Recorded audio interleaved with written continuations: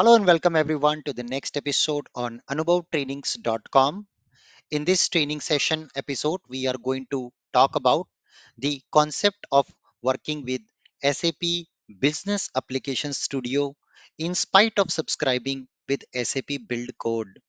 Recently, during my SAP Build Apps and Build Process Automation training, one of the students have asked me a doubt.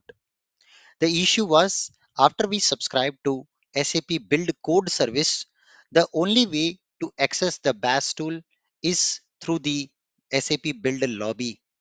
So one of my students first started their journey with Fiori app development. They created a business application studio account and then inside that a dev space for SAP Fiori.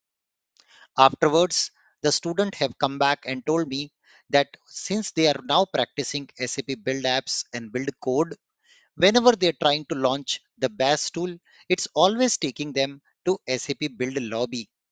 So somehow they are now not able to get an access, get a hold of their SAP dev space, which was created in the BAS tool for Fiori app development. So let us go and see how can we help them and solve this issue for them. Having said that, let's get started and try and understand that. So let me show you the problem statement first of all, and how do we fix this problem.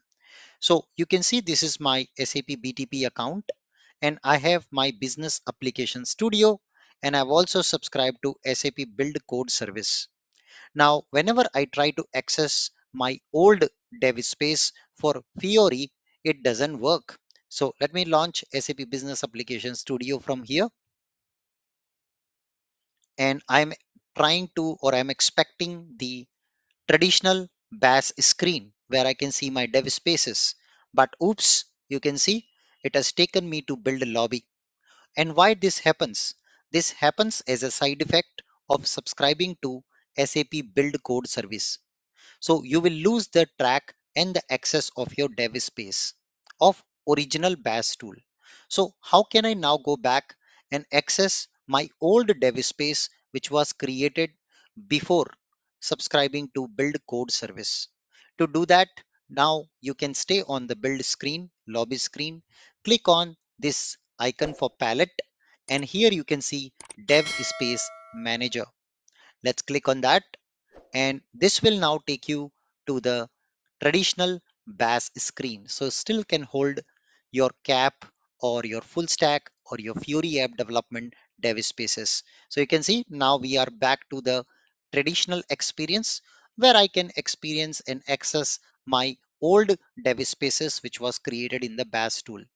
If you notice, the URL include external redirect equal to true parameter.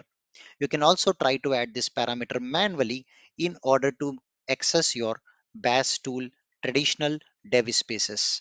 So hope you like this hack. Thank you so much for watching this video. Kindly share, like and subscribe the channel.